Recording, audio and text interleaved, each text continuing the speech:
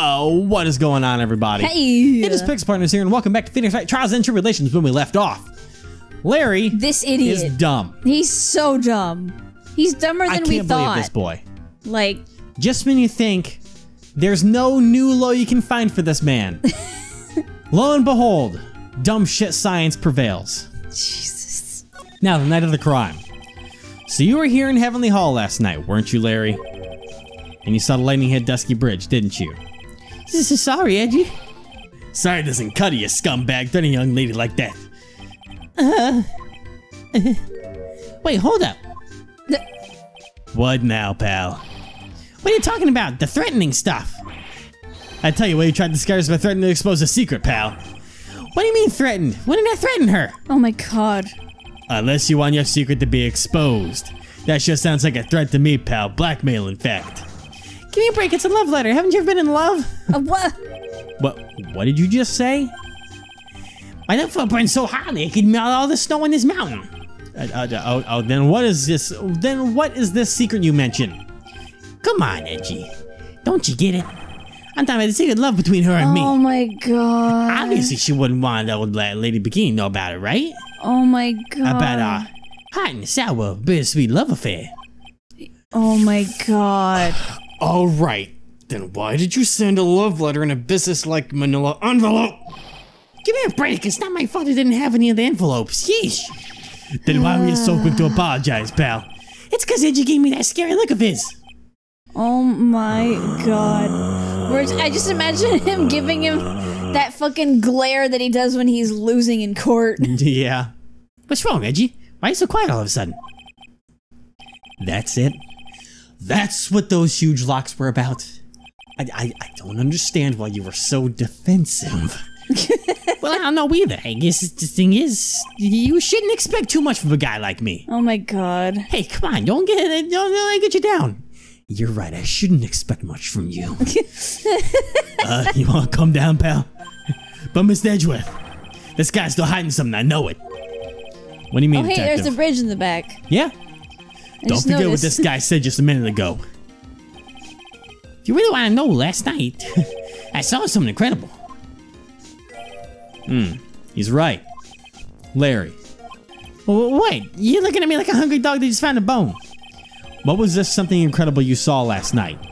You're going to tell me, Larry, one way or another. There's something incredible. Please. Or we will strangle. God. I will fucking murder you.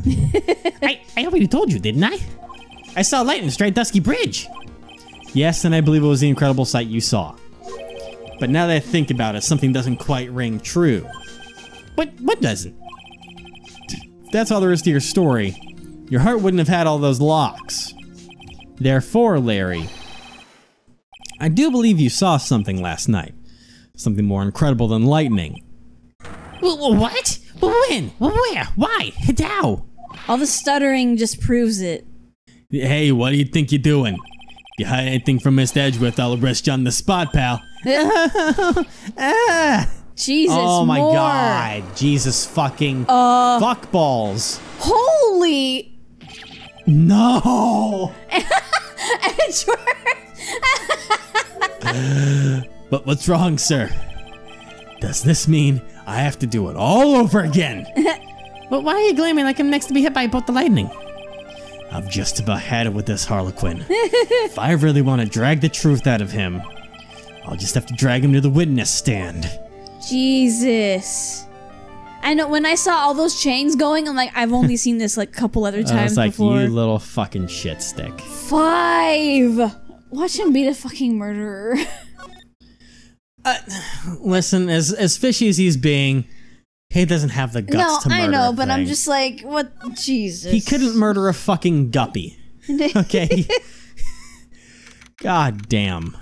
I wish we could have talked to Iris and told her that the fake blackmail letter was just an idiot's love letter. We'll just have to tell her today. Yeah. I guess if we have a chance. Oh, yeah, okay. Here we go. Oh my, Mr. Larice feels that way about me? Apparently. He isn't aware of your real secret at all. This is no time to be embarrassed. I'm sorry. I'm just hardly accustomed to that sort of thing. Worry not. In any case, whatever it was that he saw on the night of the incident, mark my words, I will drag it out of him. Does that mean Mr. Lorice is the witness today? No. I believe that none will be the first to take the stand. Sister Bikini. She claims to have seen the very instant in which you carried out the crime. I just want to ask you one last time. It really wasn't you who killed Miss Elise Dunham, correct? That is correct. It wasn't me. Very well then. Mr. Edgeworth? Yes?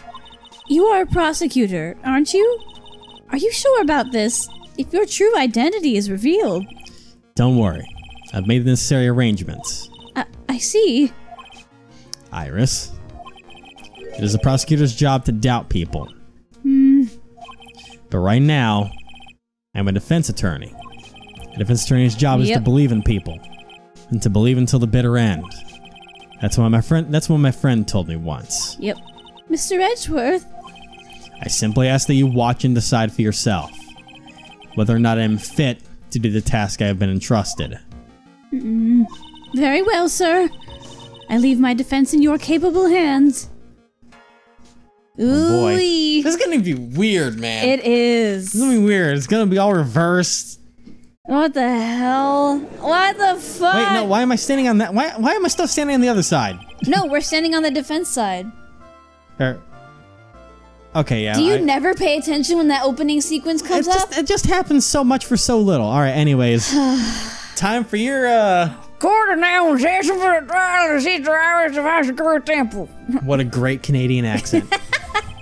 Whoa. This is weird. Whoa. Oh my god. And to be fair, he has changed a lot since the last time he was in his courtroom. Yeah. So, the defense is ready, Your Honor. What the fuck? The defense does indeed appear to be ready. However, the same cannot be said for the prosecution in this case. Because they're trying to hold that surprise in. Yeah. Give her to us. Yeah. Indeed. I'm not sure I like such a blatant waste of this court's time. And if the prosecutors there can only mean that the prosecutor has no confidence in their ability to prove their case. It would seem this case is already over before it had a chance to begin. Ready to announce my verdict this time? Dude, this would be the greatest string to pull ever. This court finds the defendant. Easy peasy. Oh, yep. yeah! Our girl! Oh, man. Welcome back, beautiful! The prosecution stands ready. And you are? Francisca von Karma, prosecuting prodigy. Von Karma, you say? Perchance you wouldn't be of any relation to the legendary prosecutor Manfred von Karma? Legends are a thing of the past. I am a von Karma, that is all. Upon a special request, I flew in today for the purposes of prosecuting this case. You did? You must be quite a big shot, eh? By the way, Mr. Edgeworth. Yes, Your Honor? I'm almost certain that I've seen you somewhere before. Or am I just imagining things? You look very much like a prosecutor I met once. I believe you're imagining things, Your Honor. Miss Von Karma, do you have anything to say? There is no such weakling as this man among those of the prosecutor's office. Oh! I appreciate that, but ow. That fucking hurts. Just bring it home. There isn't, but I'm sure once before I told you, there is no such weakling. Well, where's that? A whip? I'm not sure I care for such a thing in my courtroom. Bailiff, remove that whip. Whoa. It's so weird. Yeah. I have no objection to the whip. You don't? Prosecution can wield a whip or drink 17 cups of coffee. But there is still only one truth. That is what I stand here to prove today. How would he know that, though? Unless he just randomly picked a number of something like that. Or they just broke the fourth wall. True. They like to do that. Yes, they do. That is what I stand here to prove today. This promises to be interesting, Miles Edgeworth. I had expected to face Phoenix Wright here today. But looking at you now, maybe this is what I have been waiting for all this time. Miles Edgeworth, I will not allow this chance to crush you slip through my fingers. Oh yeah, she really wanted to. I see you brought your flair for the histrionic. Histrionic? I don't know. He likes big words. History. History Bionics. The Lego Bionics. Bionicles, that's what they were called. There we go. That's a flashback to the past. Oh man, my childhood. Allow me to add to the things I'm not sure about.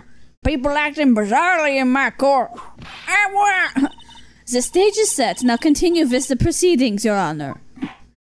Man, it's like I haven't done her voice in so long. It's been a while. But it just snaps right back in. Yeah. Have you noticed? Like, just boom. Yeah. Very well, Miss Montgomery. Please give an outline of this case. With as little whipping as possible. The murder victim is the famed picture book author, Miss Elise Dunham. Her body was found in the Hazakura Temple courtyard. She had been stabbed through the torso by a ceremonial sword from a golden statue. The sword in this picture is the weapon in question, correct? Very well. The court accepts this photo of the crime scene. Yeah. I apologize if there's any weird background sound going on right now because it's storming outside with rain right now, so that might be getting picked up every once in a while. But just pretend that's not happening. There is no mistake. This was the doing of Sister Iris. After all, there is a witness to her crime. Very well. Please bring this witness to the stand. Oh boy. This is so weird. This is so weird. Yeah. I like it. And so it begins. My first and last trial as a defense attorney. Yeah. Oh my god, you poor thing. I know that feeling. Witness, state your name and occupation, please. Someone get her a milk crate to stand on, please. Hold on here. I'm not sure. I'm not sure about being not sure if I care for this at all. Witness, please stand up nice and straight.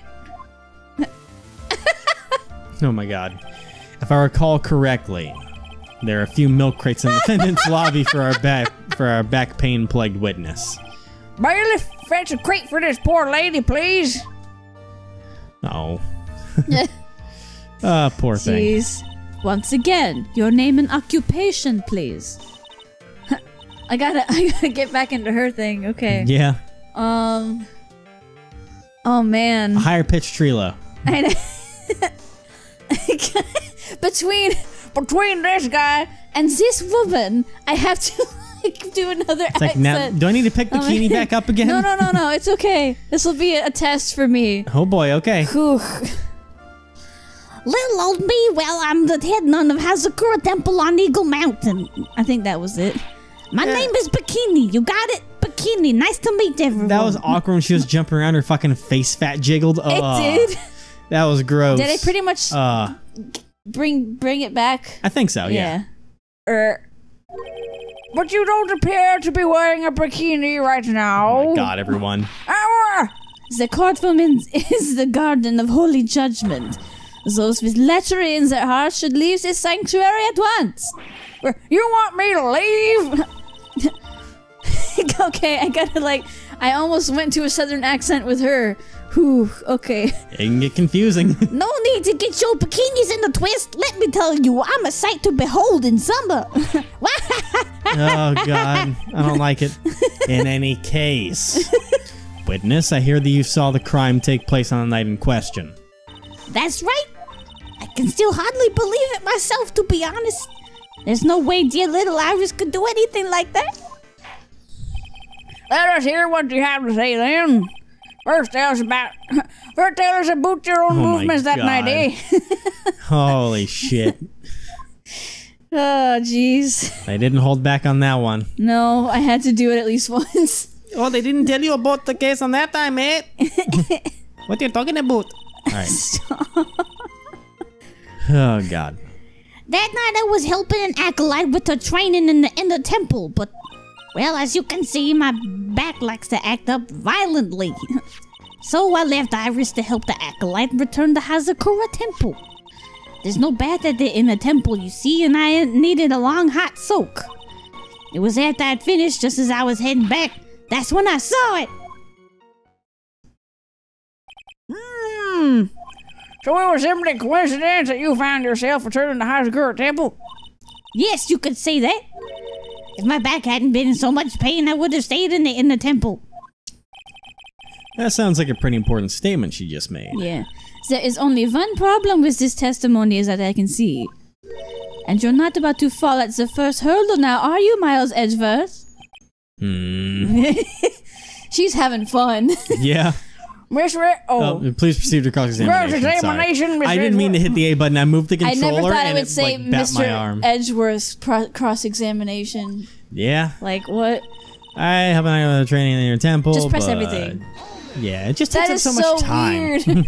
Hold it. What is this inner temple? Well, see, conversing with the spirits is what we train people to do, right?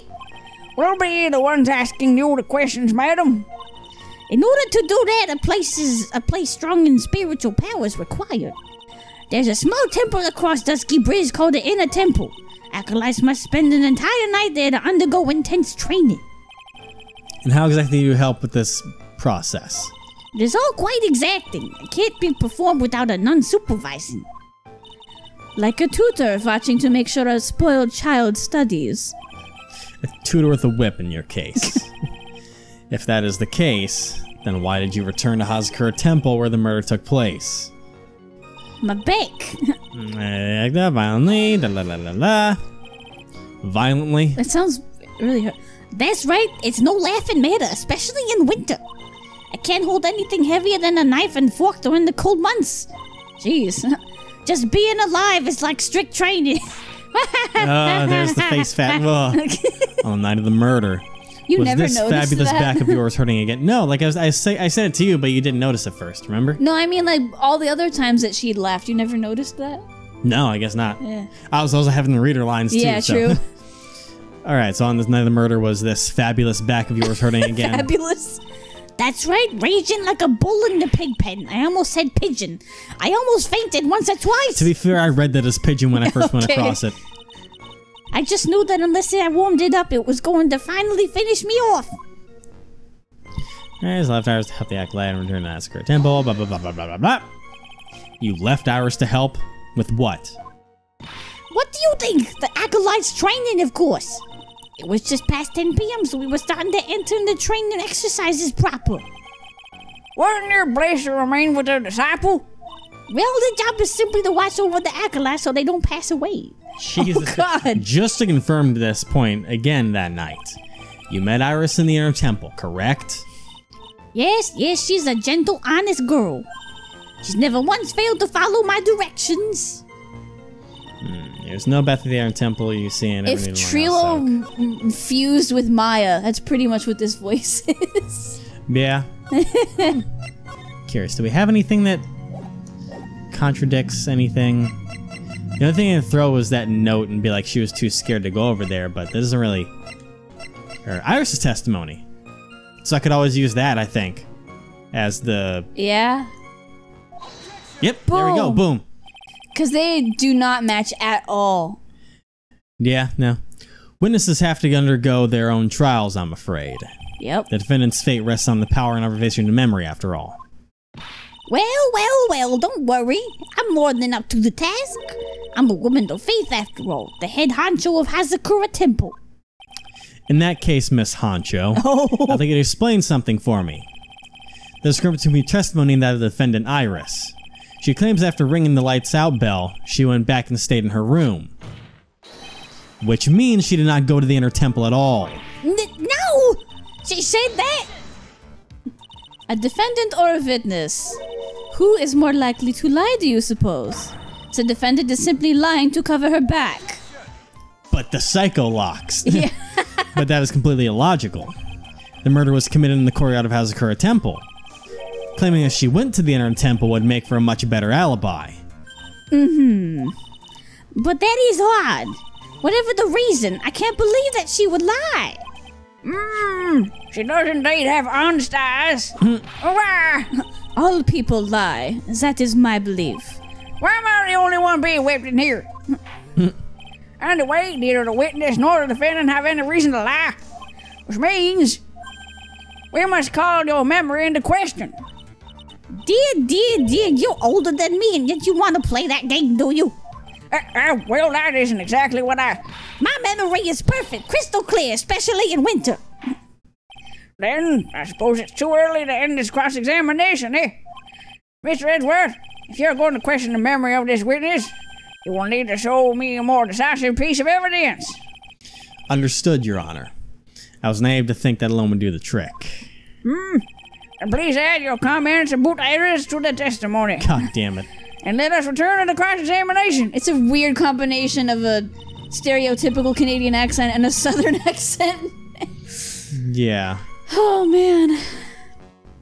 Alright, so... Are you used to only... Is it weird for you to do only one voice while we're in court like this? I guess. Not only are you doing one voice, but it's Edgeworth as the defense attorney. Yeah. Okay, so now I've changed this. Sorry, came back to the answer. It had been at dinner. I don't think I have anything against that.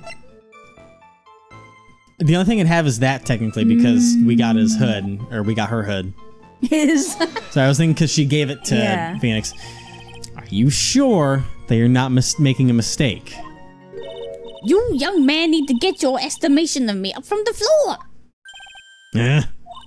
Iris always wears the same clothes. The smallest thing out of place would have stood out like a sore thumb to me. Well, that's it then. You're making a mistake. Thinking I made a mistake. An excellent defense there, witness. Still have to wonder. Well, now it's easy now. Yeah. I don't even need to save. Yeah. Boom. Witness. Let's get one thing straight. It's a big thing, too. The defendant whom you claim to have met. She was wearing this demon warding hood, correct? Of course. That's a very important piece of clothing, I'll have you know. Wait a minute. Hold it right there. Why do you have that? That's the question of the day now, isn't it, Miss Von Karma? I'll have you know that this hood was given to someone as a gift that night. Before the lights out bell was rung. What? You know where I'm going with this, don't you? If the witness had seen the defendant as she claims, then the iris she saw would have been missing this very hood. That's true. Well. Look, like so many creeps. Yeah. It's not a bad feeling at all exposing contradictions like this. Now I understand that happy look on Wright's face every time he does With his hands on his hips and that smirk. Yeah. Oh, no, go where? Sister, this hood. You have spare ones around the temple, don't you? Spare? Spares, well. I do tend to make too many of them. I see. A stockpile. A surplus of hoods, eh? Eastland is only given one hood. This should be the only hood that Iris owned. This is quite strange. Where? If there was a surplus of hoods, then she could have worn one of those. There's no contradiction here. I'm sorry to break this to you, Miss Von Karma, but you won't get away that easy. Discrepancies such as this will sow seeds in any human heart. The seeds of doubt. Witness? While I don't wish to call your testimony into doubt, you must give every detail with precision. I'm not sure I'm comfortable going along with this. Sister, you shall continue with your testimony. Tell us what you saw after finishing your bath on your way back to the inner temple. Those seeds of doubt are spreading in the judge's heart. They just need a little more stimulation to bear fruit. Contradictory stimulation. He likes metaphors, doesn't he? Gotta stimulate the judge's fruit. Oh, stop! Listen, how could I not make that joke, okay? After the bath. I finished my bath around 11, and I thought I should return to the inner temple.